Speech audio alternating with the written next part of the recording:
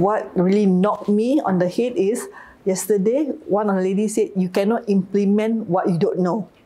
Because I have to admit, when I was chosen to be the WPS champion, I don't have knowledge. It's just that because I'm the most senior, so they elected me.